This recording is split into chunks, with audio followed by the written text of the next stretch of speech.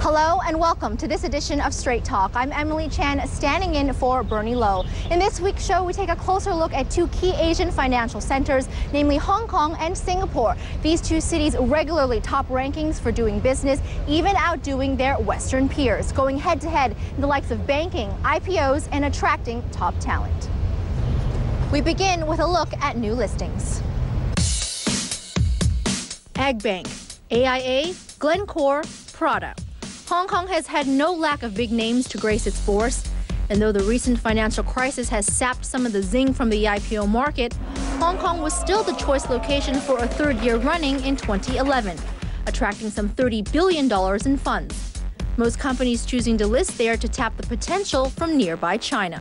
We have been seeing a very fast acceleration of financial integration between China and Hong Kong, as long as there are financial services that can be provided to foreign investors that can help them enter China or invest in China, then it's always a good theme. Singapore, meanwhile, has positioned itself as the Asian gateway. Nearly half of the companies on the Singapore exchange are from outside its shores. Though the city still trails Hong Kong, it hasn't done too shabby either. Hong Kong's Hutchison Ports, part of the Li Ka-shing Empire, chose to list its trust unit in Singapore in a $5.5 billion listing last year, the biggest for the city-state and in Southeast Asia.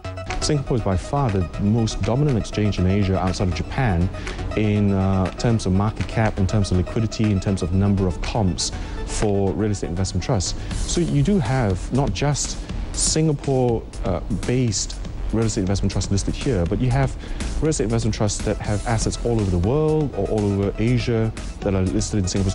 We could see another one of Li's holdings on the Singapore bourse. Plans are in the works for a near $800 million listing of a yuan-denominated REIT from ARA Asset Management, the first for the Lion City. This is likely to pick up as China slowly looks for more places to park its currency. Hong Kong had its first yuan-denominated REIT IPO last year, Hui Xian REIT, also owned by Li Ka-shing. But Singapore's not stopping there. It's gone all out to lure big international names.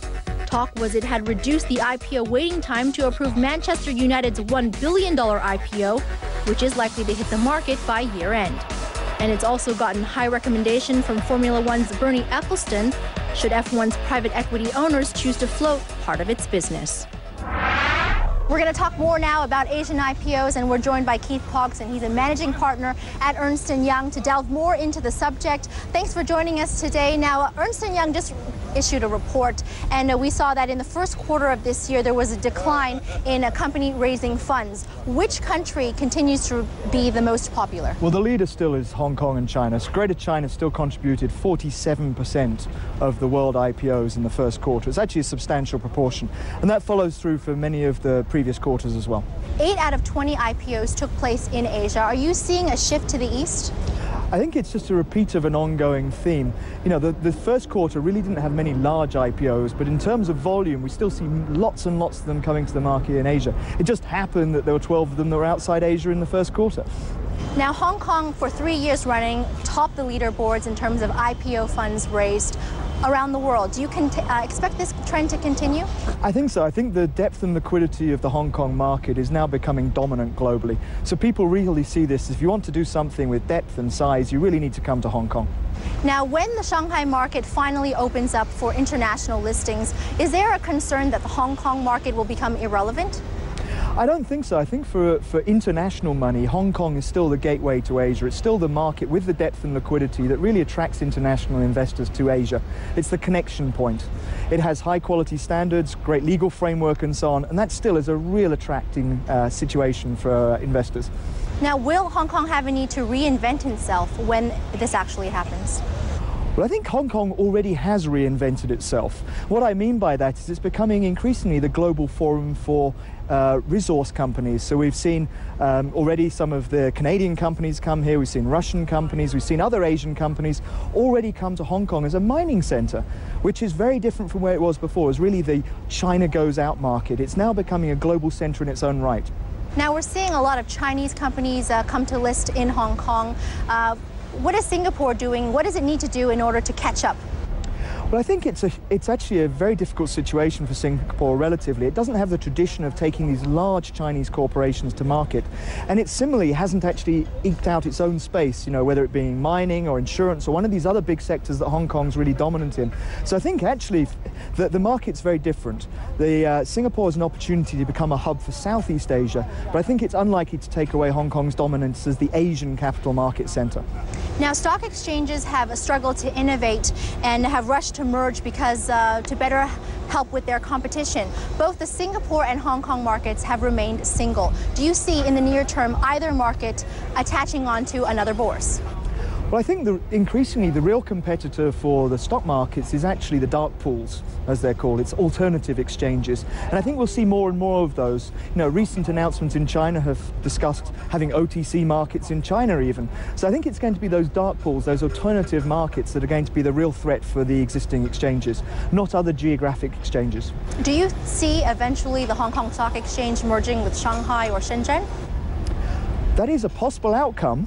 However, there's still substantial regulatory barriers at this point in time. It's possible, but I think it's not going to happen in the near future. Do you see Hong Kong's reliance on the Chinese markets as an asset or a liability? Well, as I say, increasingly Hong Kong is not reliant on the Chinese market. It's having IPOs from other jurisdictions. Looking forward, I think we'll start to see many more come from new emerging markets like Mongolia with its large mining resources. Canada, we've seen some of the shale companies starting to come here as well. Russia, we've seen commodity companies from Russia. It's now increasingly about what you sell to China rather than what comes from China. Now, some are saying that the Hong Kong Stock Exchange is 2 years behind in terms of technology, trading platforms, compared to that of the Singapore Stock Exchange. Recently, the stock market here has announced a 3 billion Hong Kong dollar project to basically advance us and push us forward. Is this too little, too late? I think it's not too little too late. This is still a formative market, and globally people are still struggling with high-frequency trading, co-location, these technology-driven themes. So I think most of the investors who are coming to Hong Kong are still looking for long-term investment. This is not about arbitrage, it's not about short-termism. It's about real investment in underlying businesses. And what, in your opinion, do you think Hong Kong needs to do to stay ahead of Singapore? Well, I think Hong Kong needs to continue to innovate in the space of what it allows to list.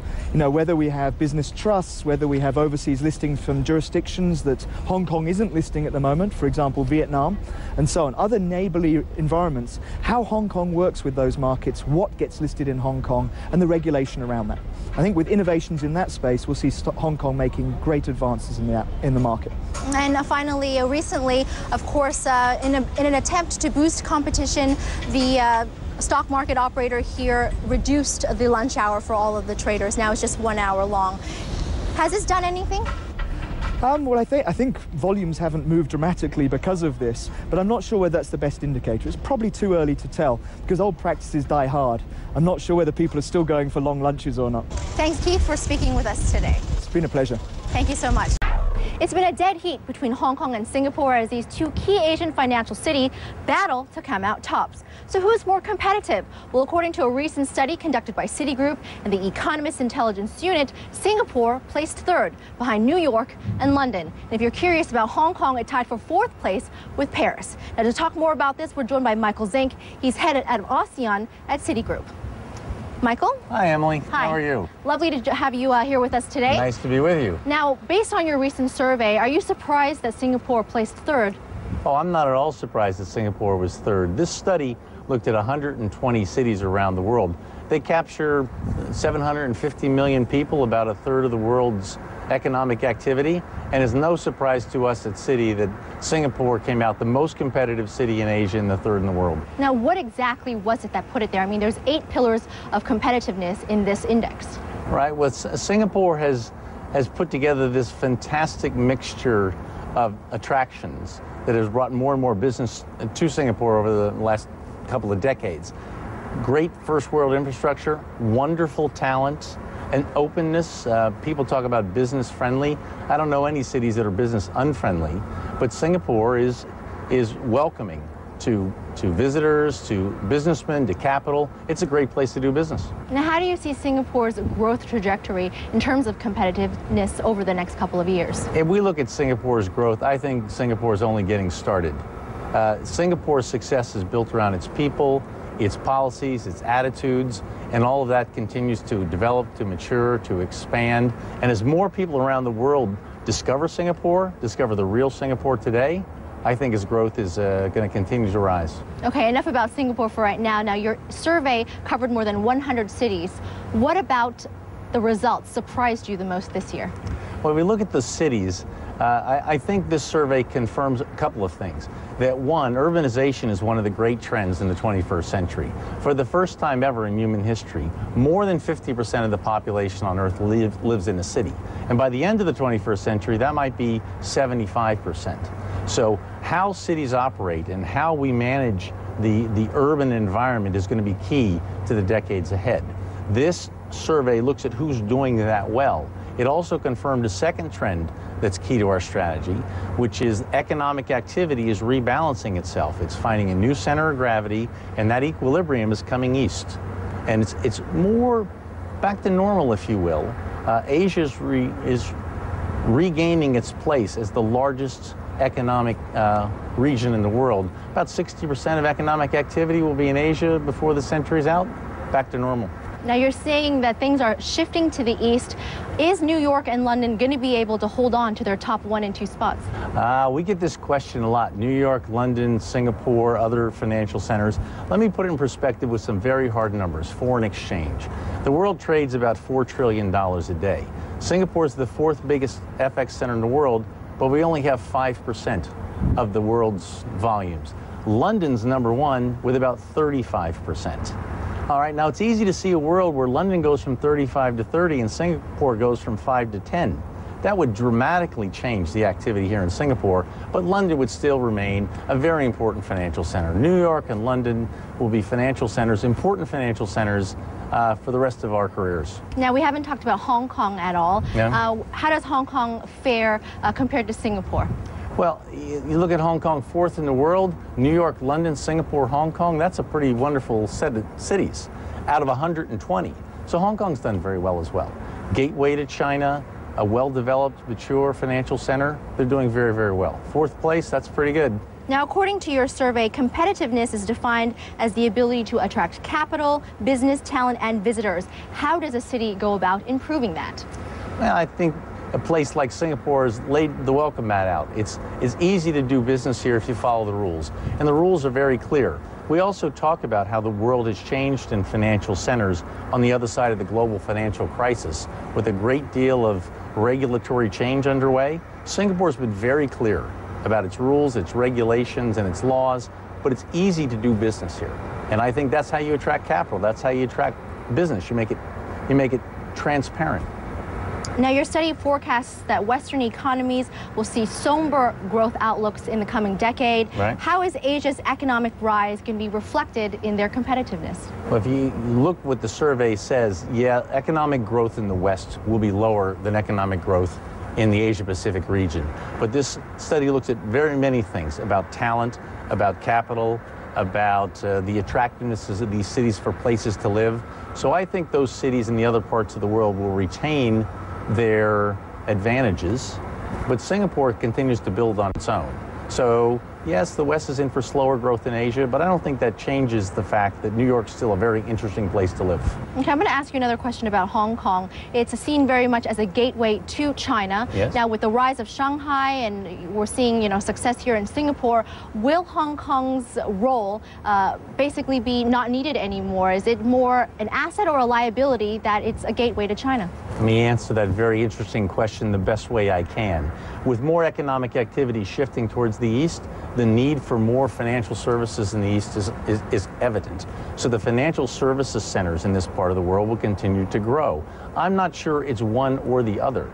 Shanghai is going to grow, and its importance in the financial services world will rise. But that doesn't mean that Hong Kong will become less important. As the total volume of financial services activity rises in this part of the world, they may both continue to go up. Michael, thank you so much for your time today. Thank you, Emily. Nice to see you. And you. Come back again soon. I will certainly will.